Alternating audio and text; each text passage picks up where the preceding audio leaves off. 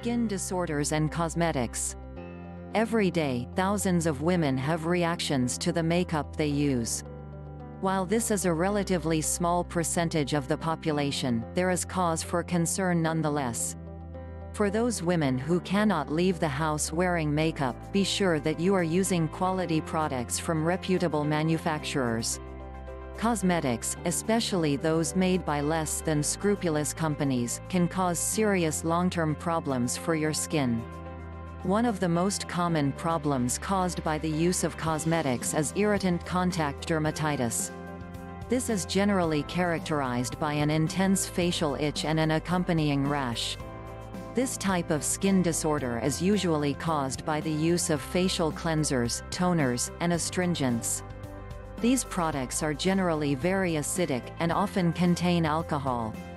If you find that your skin is irritated by these products, you should refrain from using them immediately. Then make an appointment to see your doctor or dermatologist. Another skin disorder caused by cosmetics is allergic contact dermatitis.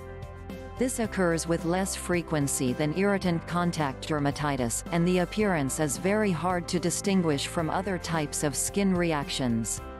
Symptoms generally include redness, swelling, itchiness, or blistering. This type of reaction is caused by an allergy to one or more ingredients in a particular product. In case of a reaction, refrain from using any cosmetic products until the reaction has subsided. An antihistamine will help to reduce any itching that you may be experiencing, and your physician may prescribe a corticosteroid to reduce inflammation. One condition that seems to be appearing with greater frequency is cosmetic-induced acne.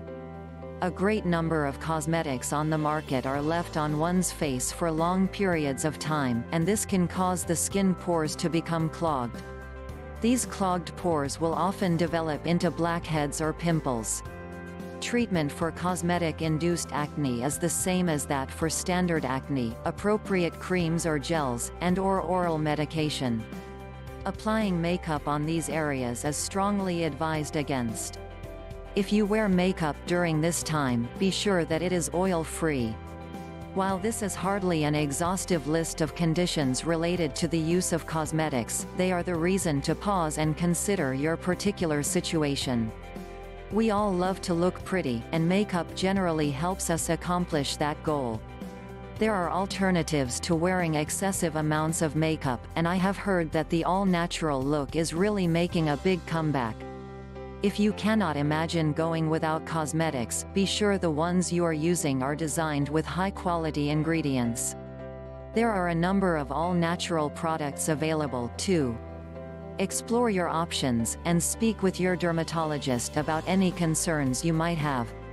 Your skin will thank you for it. If you liked this video, don't forget to like, subscribe, comment, click the bell button for notification of the upcoming videos, and share to others. Thank you for watching.